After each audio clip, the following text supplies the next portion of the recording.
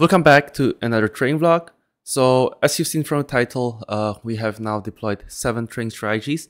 So I'm very happy that they're running live now because now we have some trading results to share. And so in today's vlog, what we're going to talk about is our GS versus MS strategy. This is a strategy that we've been trading for the past 2 weeks and the results so far are very good. And then we're gonna have a look at the other 6 strategies that we've developed. So in this video, I'm going to share the process, how we tested and then deployed the trading strategies. So let's get started. Finally, all our trading bots are running live. So this week we have deployed 7 trading bots and currently the results look pretty nice. We have a profit of 270 euro and we're going to see how the positions will progress. In this statement by Interactive Brokers, you can find the trading performance of our strategies. So here for the month September, you see that we've increased the capital size to 50,000 euro. And that is because we are now trading 7 strategies and we are required to increase the margin to sustain these strategies. So let's now go down to the mark-to-market performance summary. And you can see that we're already trading more than 2 stocks. In fact, we have 1, 2, 3, 4, 5, 6 stocks. But let's now first have a look at the GS versus MS strategy. So GS is a symbol for Goldman Sachs and MS is a symbol for Morgan Stanley. So how we trade is that we hedge these 2 stocks against each other, and hopefully the net return of these 2 stocks, provides some profit. And so on Goldman Sachs, we are minus 139 euro, but on Morgan Stanley we are plus 329 euro. So if we take the net sum of these 2 positions, we are about 190 euro in profit. So you can also see that we are overall in profit on these other stocks as well. And then later I will explain more in detail what these stocks are and why they correlate with each other. But in total, our current performance on stocks is plus 252 euro. On this spreadsheet, you can see our current portfolio. So these are all the 7 strategies that we are currently trading. So let's start with this one, Goldman Sachs, Morgan Stanley. You already know this one. And so the second strategy we're trading is AMD versus Nvidia. The third one, we thought, okay, let's try Hilton and Marriott. This is the hotel industry. And then MasterCard against Visa. For the consumer sector, we've chosen Walmart against Amazon. And then these 2 stocks, these are maybe not so known to the most of you, but we looked into the metal mining industry. And here we try to hedge BHP against FCX, and I add descriptions BHP Group and Freeport McMoRan Inc. And the last one is WPM against PAAS, which is Wheaton Precious Metal Corp against Pan American Silver. So these are our current strategies, and I'm just going to show you our setup, how it looks like on our server. Here we are on our virtual private server, and you can see that we have 7 Python terminals running. So each Python script is handling its own strategy, right? So for example, this Python script would be the GS versus MS, and the second one would be AMD versus Nvidia. As you can see, currently we are waiting for the US market open, so they will start trading 15:45, which is 15 minutes after the US market open.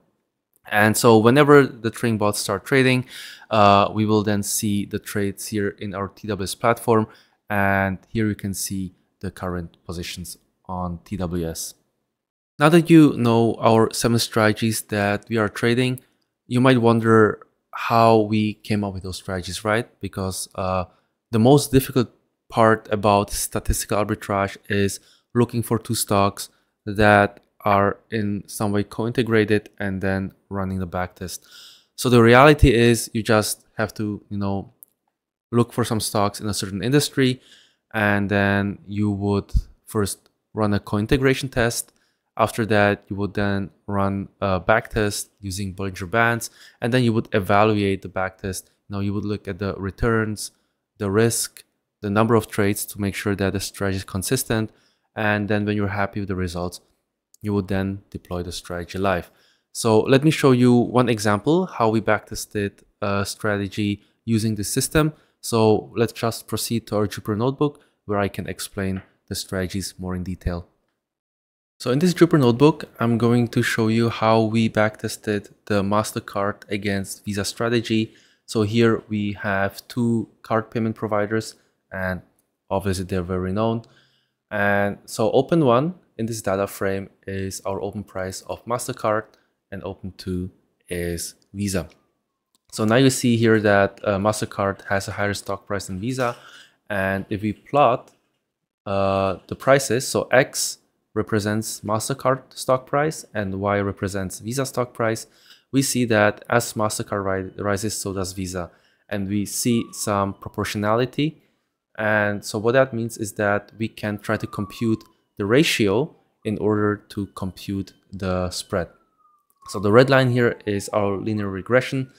And so if we apply this linear regression, you will find that MasterCard is approximately 1.64 times the amount of Visa. So to compute the spread, we take the price of MasterCard minus the price of Visa times the ratio, which is 1.64. And then to show you what the spread looks like, and we can just scroll down here. This is the spread between those two stocks. And so up here, we also see a chart of the historical prices. So open 1 is MasterCard and open 2 adjusted is Visa times the ratio. And here we can clearly see the relationship between those two stocks. And this allows us to apply a statistical arbitrage strategy. So let's also show you this section where we are running the co-integration test. So here we're running the AD Fuller function to check if the spread is stationary. And the way I run a stationarity test in this example is not applying the test on the whole data series, but I'm running a stationarity test for every month, right? So when the test result is 1, then our test result says that it is likely to be stationary. And if the test result is 0, then it is mostly not likely to be stationary.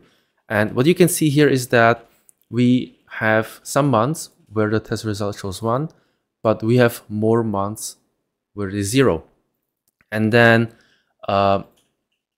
you would ask yourself, so why would I trade a strategy where most of the time the result is not stationary? And so my reply to that question is that we are not trying to look for unicorns. Our objective is to find a strategy that when the months are, show stationarity, that we make more money during those months than during the months where we might be losing. So overall, if the strategies make more money when the test result shows 1, then when, for example, don't make money when it is 0, it is still an edge for us that we want to exploit. And to show you an example, I will show you a chart here where we are running our Bollinger Bands strategy, right? So here we have the generated trades, and you do remember that, for example, for like 4 or 5 months, our stationarity test showed 0. And this is the month where you can see here that it's clearly trending down and we are making losses. So the red lines here represent the losses. But when we look at, for example, a period here, we see that the spread is very stationary, right? So it just oscillates around this level here. And all those green lines here represent small profits. So, and if we visualize these profits on the chart here, we see that in the beginning here, this is the time where our ADF test showed zeros, right? The zeros. So just because our ADF test shows 0 doesn't mean that our strategy is losing. In fact, we are actually just break even, which is great because when the times come, when we have, stationary months like this, and this, then we see that we are able to make money during these periods. So this is just one example, how to work with the AD Fuller test. So just because it is 0 doesn't mean that you can't trade it. It just means that there's a chance that your strategy might not be making as much money or might be just break even. but when the spread is stationary, then there's a high chance that you will make a lot of money. So we are not looking for purely ones here. That is purely just, again, looking for unicorns. And as long as we build a portfolio of many strategies, so many stocks, many pairs, then we are increasing the consistency of our trading, and this is what we want to look for.